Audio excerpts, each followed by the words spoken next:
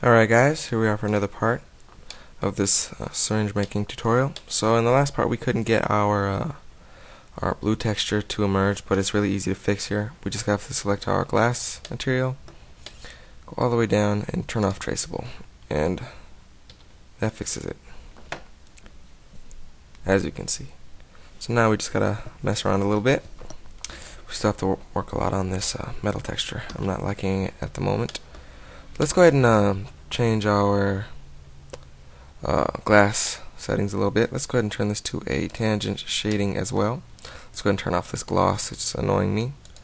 Let's try and turn the IOR to 2.1 maybe. Yeah, looks good. And let's go ahead and turn up the translucency. Probably help it. So turn up the diffuse all the way up. Okay, that should look better. Let's go ahead and select this here, our pad thing here. Let's add a new, let's just call it pad. I don't know what else to call it. And let's just make this a grayish texture, dark gray, almost blackish texture. Okay, some weird effects going on here. I have to change that in a minute. Let's change it right now. Maybe turn the, I think the diffuse is what's making it do that. Yeah, so I just gotta turn it all the way down. Turn the diffuse down. That should help. Yeah, that helps a lot. Okay. Now, select our blue material. Let's go ahead and turn the diffuse intensity all the way up. Let's turn transparency to ray trace, IOR to point, let's say 1.5. Turn the alpha down. Say there. Let's go ahead and turn the specularity up, as well as the hardness. Shading. Let's just put emit to 0.1 and a little bit of translucency. That looks cool. Let's see what else. Maybe a little Fresnel. Yeah, try it out.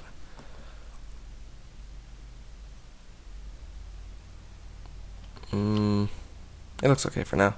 Let's go ahead and start working with the material nodes. So let's go into the node editor here, and where it says material nodes here, you want to press use nodes, and we're going to have to use this for our visualization. So we want to go ahead and select our fluid, because for some reason it doesn't show here yet. So first things first, let's go over here to our texture nodes here. Let's add a new one. See, it changes here, so let's add a texture here.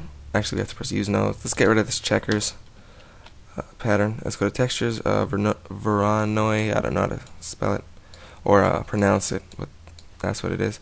So let's go ahead and change these colors here. So the bottom color, I want it to be this color. So change RGB to hex down here, and just copy the hex number with Control C, and then just put it down here. Okay, so for the top color, I want it to be a dark red. Yeah, darker than that.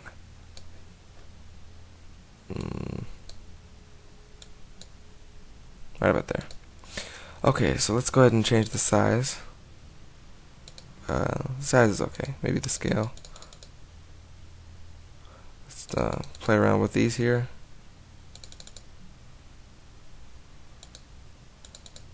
Let's pronunciate the red a little more. Okay, so now we have that there. We'll continue playing with that, but first let's go ahead and press Shift A, add RGB curves, and then press Shift D to duplicate it. And now we're just gonna mess around. So let's just connect this first one up here. Let's connect both like that.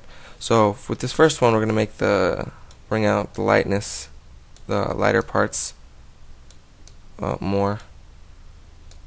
We'll just mess around until we see something we like.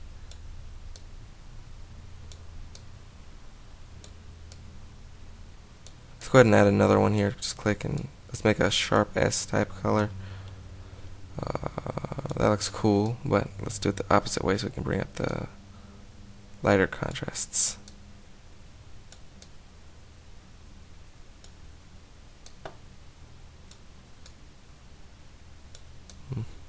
Just continue playing with it. Maybe we have to bring this top one up here and this bottom one down, then make a sharp curve. Not a sharp curve, it's just trying to make a normal S. Let me just yeah, control delete some of that stuff. Alright, there we go. So let's just start over with that. Actually, until we get that done, let's just go ahead and do the dark part. So let's just go ahead and make an S here, like this. And you see we get that nice, cool texture there. And let's see what this one looks like again. Yeah, but this one we can just bring out the red. So let's just go to the red. This instead of color, let's just go to red, and we'll just bring out the red. Oh, we have to connect this here.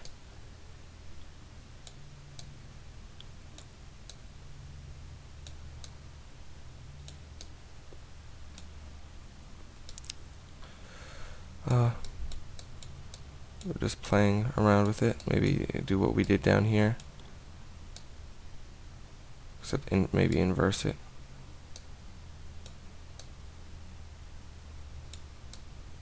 Anyway, that looks fine. We can tweak it some more. So let's shift select both of these and add a mix node. It doesn't matter which one's on top as long as you turn the factor to 1, and let's turn this to screen and add them together, see what they look like. Didn't seem to mix them together.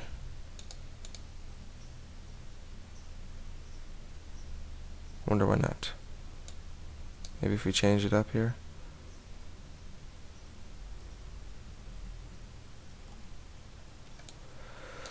This is kind of strange. It didn't mix them like I wanted them to. Maybe if I had to go to color here. No. Oh well, I don't even think we need to add 2 because this bottom one looks really cool. Let's go ahead and give it a test render. Yeah, that looks pretty alien-y. But we get some kind of stretching here, and there's a really easy way to fix that. We just gotta change the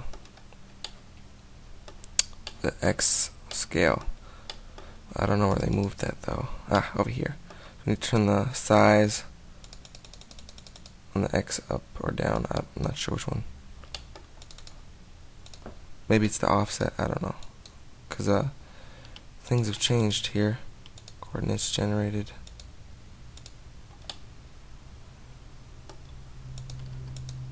Maybe let's just try that since it's not directly responding to it.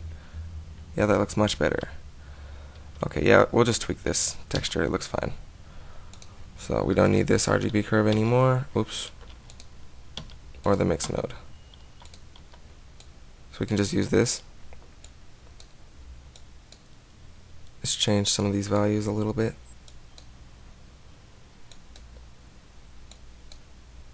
Bring out the red. Oops, added one on accident.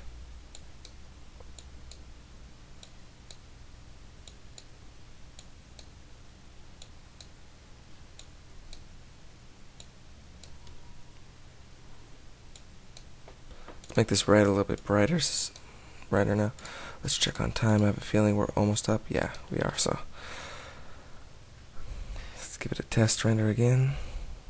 I like the darker texture better. So let's just bring down this. We just want a hint of red. And this currently it affects the color, but we can have it affect other things too.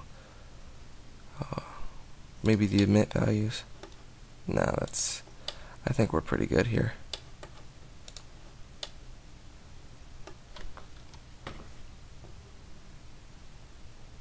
Why is it still? Oh.